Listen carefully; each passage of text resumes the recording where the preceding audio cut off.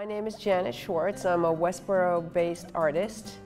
I would call these urban landscapes. I wouldn't call them landscapes per se. They're a little edgier, and I definitely had a specific inspiration around these. They're mostly, you can see most of them, a lot of them are traffic scenes, and a lot of them are rainy traffic scenes. And that is because I had a grueling commute for 2.5 years to Quincy from Westborough.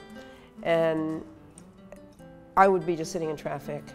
And I had my iPhone and I would take pictures, while I was I wasn't moving or at a red light.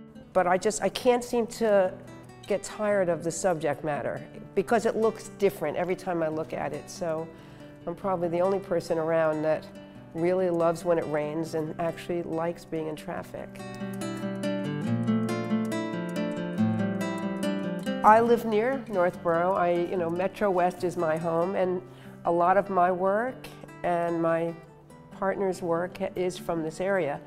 And originally it was going to be a show just for me, but Dave Kaphammer, who is also showing here, has a lot of landscapes, and I have a lot of urban landscapes.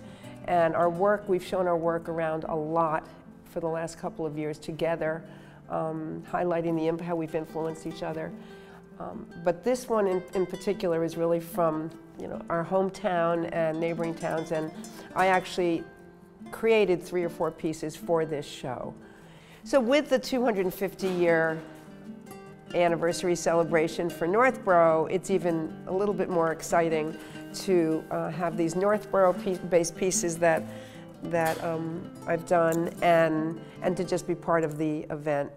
So I'm very excited about that. And Northborough is really beautiful. I know that on the weekends we walk around looking for inspiration, so we'll take hikes. A lot of Dave's pieces are from some of the conservation lands, and just through walking around downtown or some of the hot spots around, everyone, the real icon is the aqueduct. Yeah, so I've done a couple of pieces for that.